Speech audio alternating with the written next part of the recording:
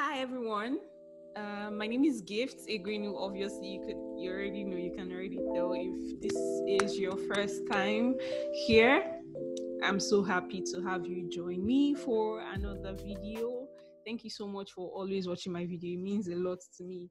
Anyway, today's video is going to be different. It's not a technical video. It's me reviewing some technical books, some tech books that I've read this year, 2020. So it's a book review video.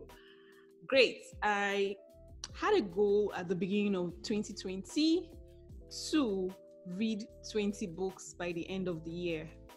Coming from somewhere that I did not really care about meeting all those type of goals, like read 50 books in a year kind of thing, I started doing that this year, and I'm so happy to share that as I'm making this video, I'm at 18 books. So I've read 18 books. So I have 2 more books to go, and it's not even the end of the year yet. So yay!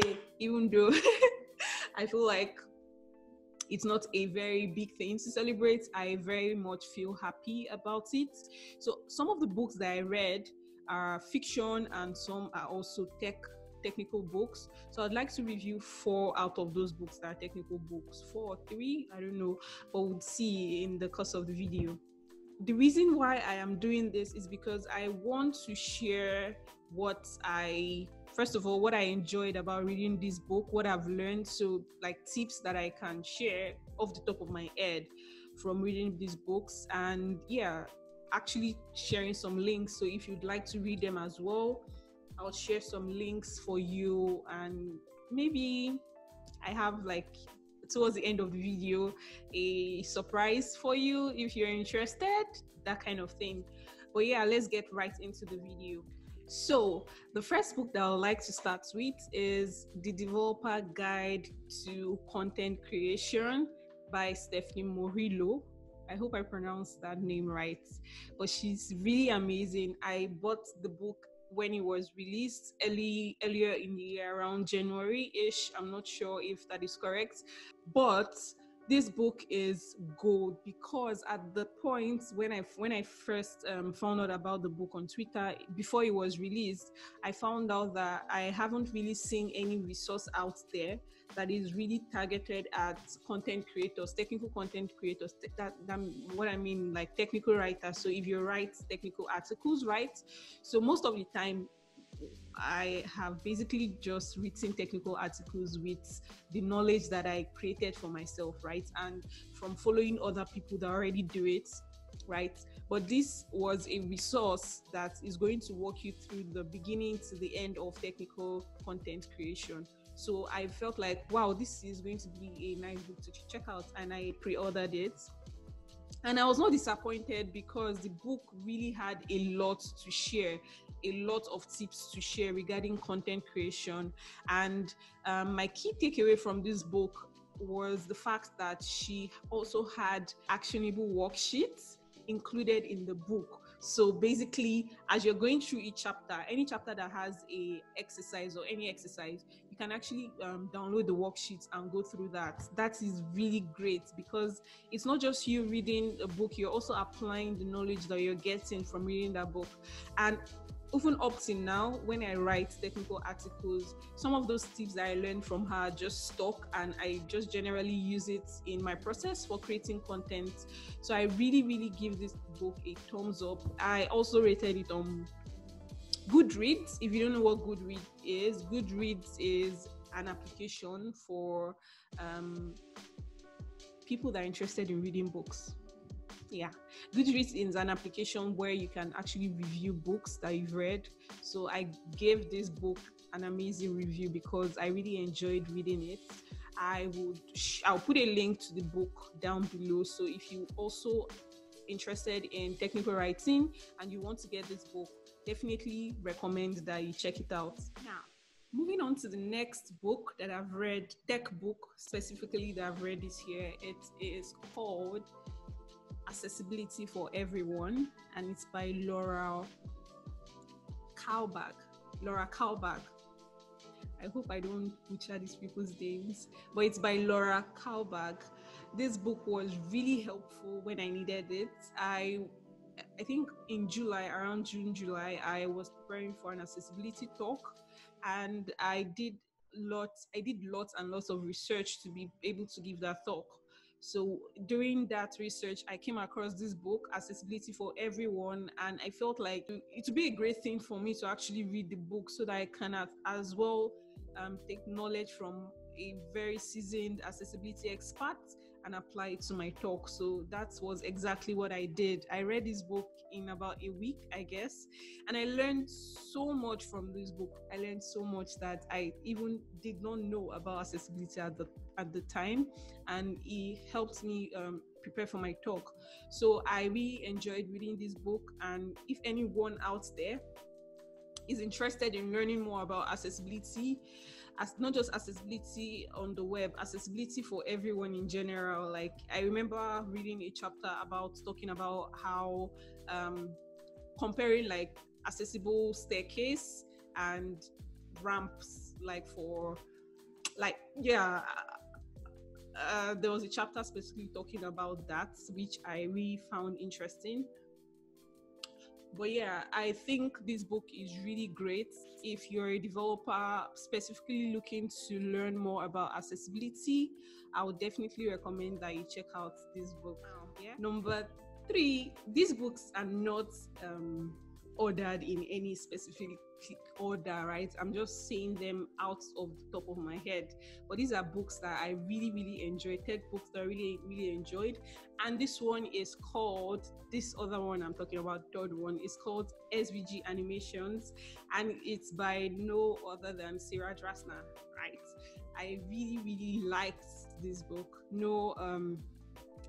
There is no book or that really, really explained. I've not read any other book, right, that really explained SVG to me as this book did. And I really enjoyed it. I got this book last year as a gift from Sarah. Thank you so much, Sarah. Yeah. And yeah, I decided that at the point I wanted to actually learn more about SVG animation, how to do those cool things, all those cool animations with SVG, and I started reading this book. I actually went on to practice how to use GSAP. GSAP is a library for creating animations, and she talked about this in this book. So the reason why we enjoyed reading this book is because there are also practical things that you could do. So in some of the chapters, you have coding exercises, and Sarah created amazing code pens that you can go and fork and just see how she did everything, and also create your own, like as a way to practice, right? So I did a couple of that. So in chapters where I find those code pen links, I would go to those code pen links on CodePen, obviously, and just see what she's doing and try to recreate them. Even if I don't recreate them at that point while I'm reading it, I will just go through the code that she wrote and just try to understand what she's trying to do and try to understand how I can apply the knowledge that I got from that book into doing something for my own. So I remember I did a couple of small things. I won't call them very exceptional things, but I remember trying out GSAP, checking out the documentation, doing a couple of things. She did not only talk about GSAP, she generally, this book is about SVG, right? So she butchered the whole SVG thing from the beginning of what SVG is down to how to do animations with it. And yeah, also touched on different libraries like Morph.js that you can also use for SVG animations and D3 and the rest. So yeah, I really recommend, if you're going to be learning about SVG, this is one book you should get. Really, this is a book you should definitely check out. This next book, I feel like I'm hyping these books, I'm really hyping these books because I really, really enjoyed reading all of them. Now, this next book is like, I don't feel like I have finished it yet. I have gone through every chapter, but it's going to be like a resource for me every time that I will definitely always go back to check or go back to read a specific chapter just when I need to gather knowledge in at that specific point, because it's that good. So this book is called Decoding Career Handbook, and it's by Sean Wang Swix on Twitter.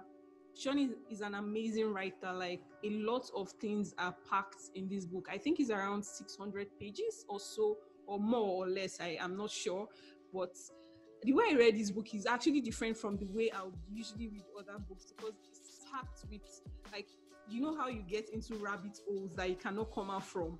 That is how this book is. Like the first chapter talking about different developer levels, there are different links. Like in a page alone, you could see like 10 different links taking you to different great resources that even captivate your attention, that you would even forget that you're reading a book. That was me a couple of times, because I was just going to those links. So what I would do in every chapter is the great thing is, after reading for like 2 chapters, I discovered that there is also a bibliography for this book, basically a PDF with all the links in the book that you can just go back to read any point in time. I didn't know this, but I was told, and yeah, I did not still use it after a book, because I felt like it's going to like take my attention out from the book while I was reading, because I wasn't reading a physical book. Mind you, for all of these books, they were not physical books, they were PDFs, and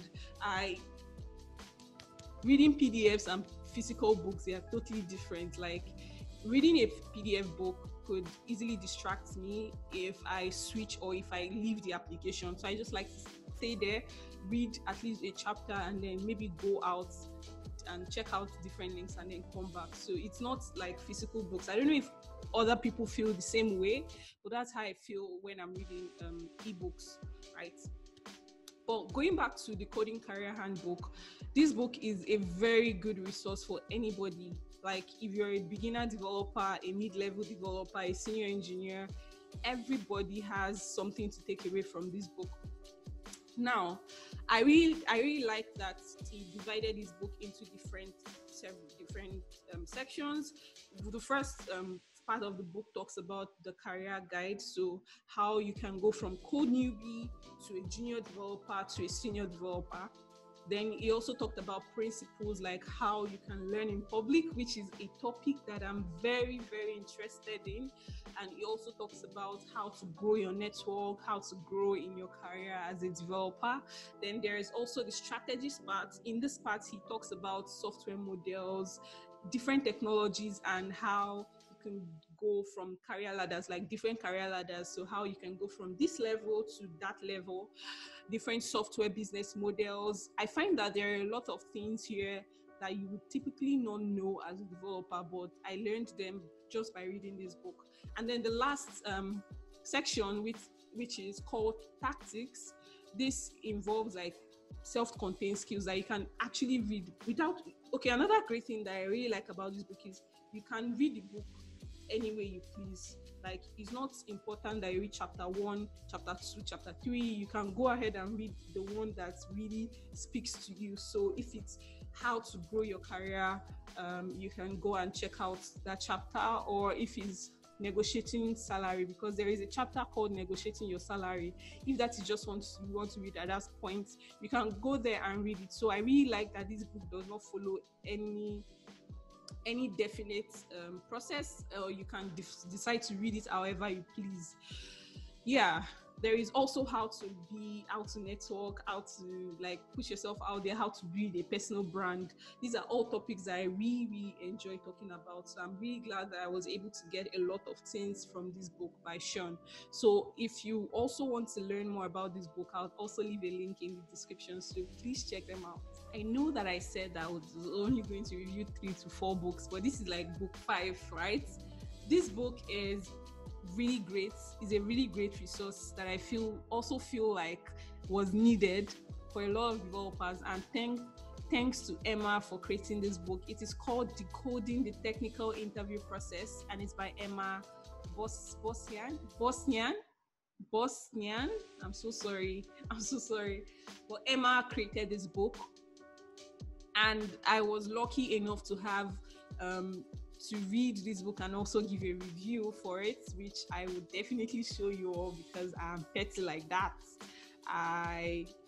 Okay, it's not here, but anyway, Emma book was really, really helpful for me when I was doing technical interviews.